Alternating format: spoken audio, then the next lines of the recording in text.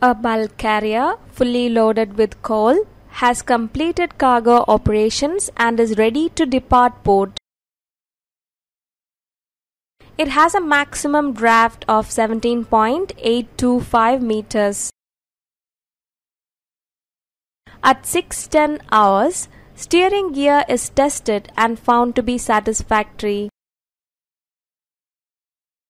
The vessel sails out at 6:30 hours. A steering gear abnormal alarm sounds at 6:50 hours. The alarm is reset and the vessel continues passage.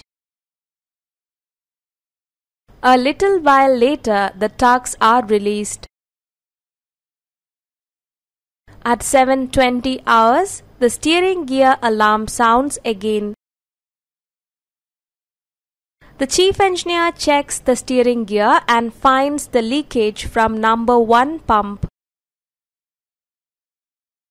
He stops pump number 1 and starts pump number 2, but the steering fails completely due to leakage of oil.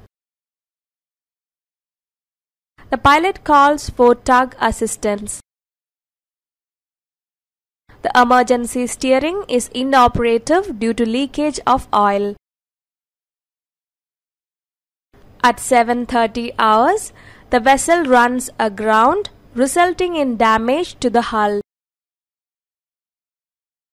Vessel is floated back at around 15 hours and towed to anchorage at 18 hours for repairs. Further investigation revealed that the sealing rim of the ram was found broken and dislodged. Small pieces of the sealing ring had found their way into the hydraulic circuit and blocked the operation of the directional control valve. Bad maintenance practice resulted in damages to the hull and steering gear, detention by port authorities, financial loss to the company due to repairs, and charter party claims. Ensure that all critical equipment maintenance, which cannot be done at sea, are positively carried out in the dry dock.